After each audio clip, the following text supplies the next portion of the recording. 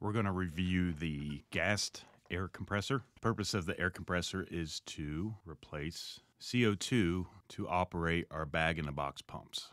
So we can use compressed air to power our pumps, which will save in the reduction of CO2 usage. We're going to start off with the motor and pump assembly. This is a 115 volt AC motor. The motor operates the pump, compressing the air. The pump and motor are a pair or assembly. If either the motor or the pump should fail, they're replaced together. We have a filter. This is a 0.3 micron filter. It's replaced yearly. That compressed air coming out of the motor then travels through the high temperature hose. When the pump is building pressure and compressing it, the temperature is a lot higher, so it needs to be a high pressure, high temperature hose. We then have a pressure switch. This switching device turns on and off our motor to operate the pump to build more pressurized air. We have a gauge. This displays how much pressure is in the air tank.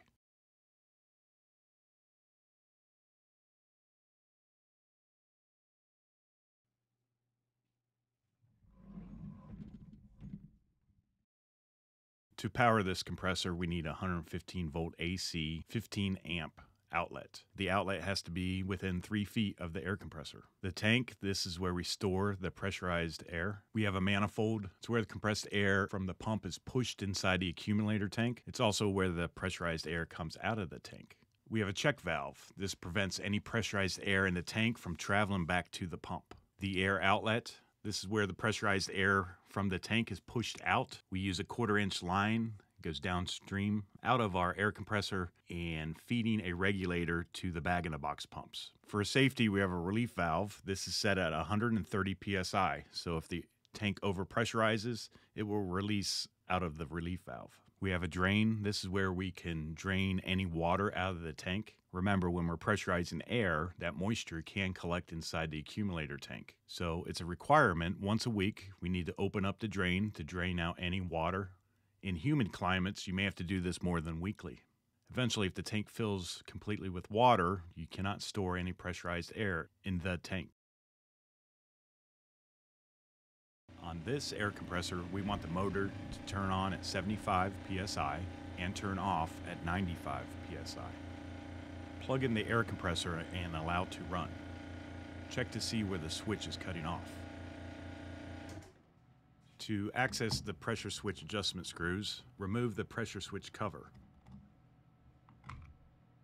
Under the cover, we have a set of contactors. When the contactor is in the open position, the switch is open, no current is sent to the motor. When the contactor is in the closed position, the switch is closed, allowing power to the motor. By adjusting the tension on the spring, we are setting what pressure the switch will close to allow motor and pump to build pressure in the tank. We see 2 adjustment springs. The large spring is to set the differential. The smaller spring is to adjust the range. The differential is where the contactors open and close, or motor runs and stops. We want this air compressor to turn on when the pressure falls to 75 psi. We want it to run and turn on and build pressure, turning off at 95 psi. This 20 psi is the differential. By adjusting spring tension, we can move that differential up or down, as you can see illustrated to the left. The smaller spring is the adjustment for setting the range. A new pressure switch is set with a range of 20 psi. By turning the smaller spring clockwise or counterclockwise, this range can be adjusted. We always want the range to be 20 psi. If the range is not set to 20, you can run the motor and verify and make adjustments by turning the small screw clockwise or counterclockwise. Remember, we want the motor to turn on at 75 psi and turn off at 95 psi. To verify where the air compressor is turning on and off, with the compressor plugged in, use the drain valve to slowly release the pressurized air from the tank. Monitor your gauge and see where the motor turns on and where it turns off.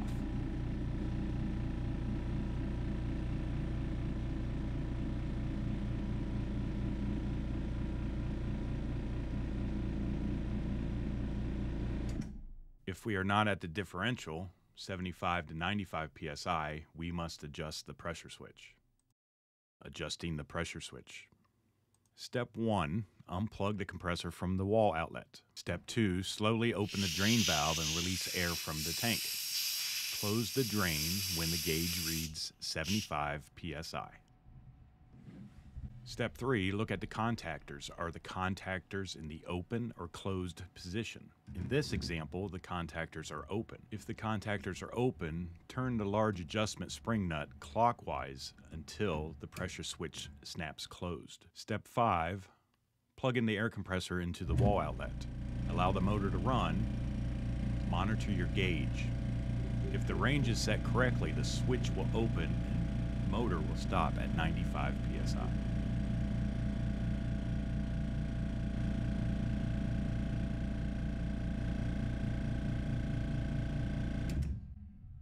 The switch is now set to turn on at 75 psi and to stop at 95 psi. You may have a situation where the switch is already closed and you need to perform an additional step. Let's review. Step 1, unplug the compressor from the wall outlet. Step 2, slowly open the drain valve and release air from the tank. Close the drain when the gauge reads 75 psi. Step 3, look at the contactors. Are the contactors in the open or closed position? In this example, the contactors are closed. Step 4, if the contactors are closed, we need to reset the switch. Turn the large adjustment spring nut counterclockwise until it snaps open. Once open, we're going to turn the adjustment clockwise until it snaps closed. We want the contactor to snap closed at 75 psi.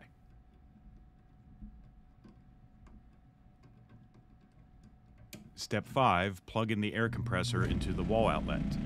Allow the motor to run. If the range is set correctly, the switch will open and the motor will stop at 95 psi.